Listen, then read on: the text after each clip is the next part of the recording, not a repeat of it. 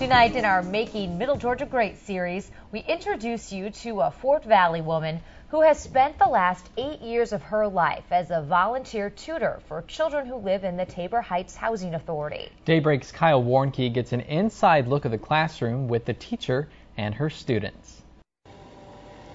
Welcome to the Tabor Heights Community Center, today transformed into a classroom. We have tests to spell them, and then we have tests over the definitions. But this isn't just another after-school program for kids.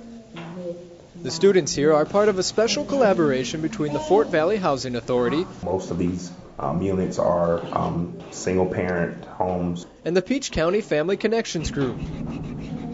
Since Tabor Heights is the targeted community, the after-school program is held here in this building. Since the learners live nearby, within walking distance for all of the residents. Students like Jaquavian Avant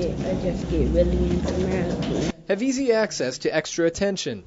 Attention Angela Warren has freely volunteered for 8 years now. This is something that needs to be done. Warren is also a resident at Tabor Heights. I see our children struggling, and a lot of say they blame it on the teacher. It's not the teacher's fault. It's our fault as parents and aunties and other relatives. She teaches reading, writing, and math. The different types of things to help the world, like the economy, resources, recycling. And her lessons go beyond those found in a book.